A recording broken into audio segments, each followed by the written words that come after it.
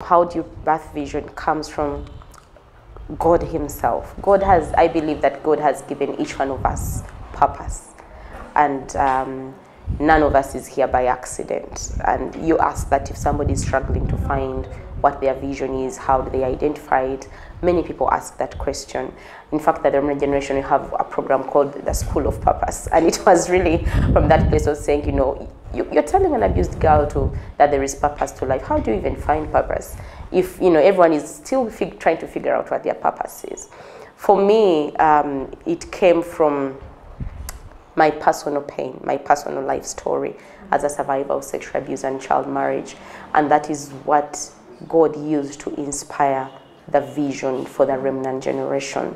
But beyond just have that personal life experience, of course, I'm a survivor. Of course, I've been through this, and I am wanting to help as many girls come through and be restored and receive healing like God has done for me. It comes from just wanting to do that and then asking yourself, how do I make that vision happen, or even take it further? Because not all the survivors are doing the same thing. Many people have gone through so much, and yet that has not necessarily transitioned into vision or purpose for their lives.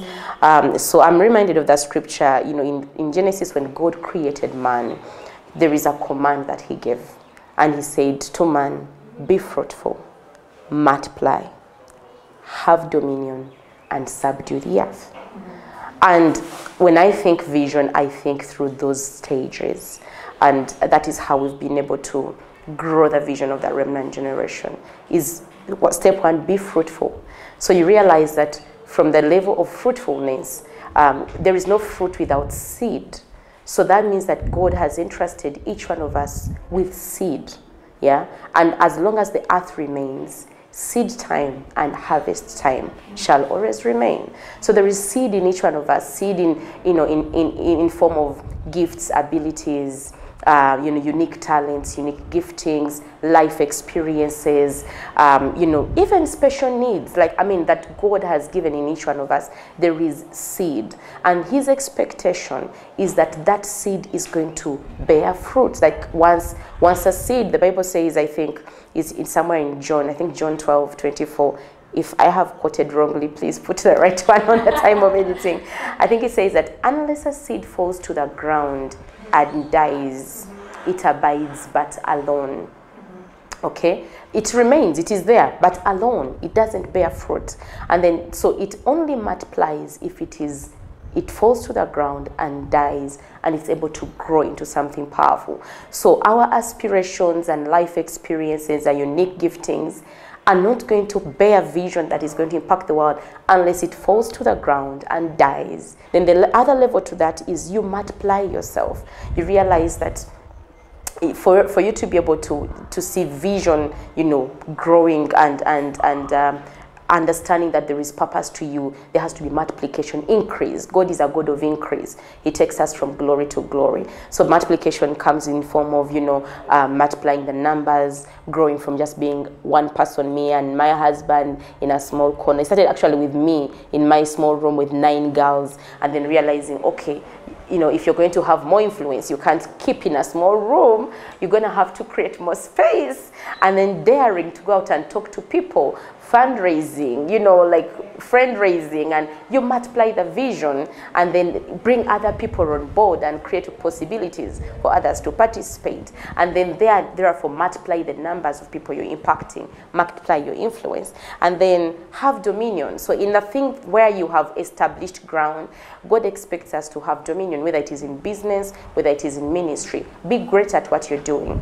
There is a poem, I think it's a poem or a saying by one lady, I remember one name, William. I'm so terrible at remembering names.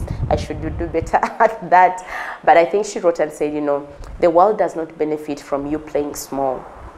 Don't be afraid to let your light shine. The Bible says, no man lights a candle and puts it under a basket, but let your light so shine that the world will see it and glorify your Father in heaven.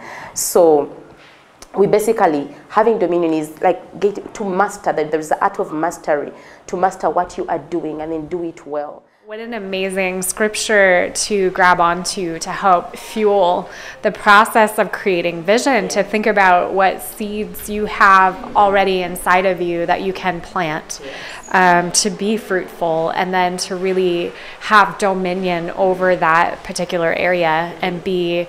Today we heard from a young lady here at the organization Era 92, where we're doing the recording, and she was saying, I am the best web designer. Yeah. And I just love that, because she has given her whole heart to becoming the best she can be in her field.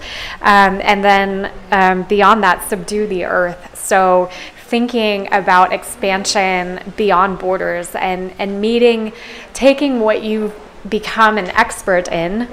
For Remnant Generation, it's rescuing victims of sexual abuse and violence and trafficked women, and expanding that model globally to wherever there is a need. And Christina, I know that's also been part of Impact Nations, is the model of journeys of compassion. The feeding programs you have, the water filter programs that you've expanded those. You seek out the poorest of the poor globally to expand these programs.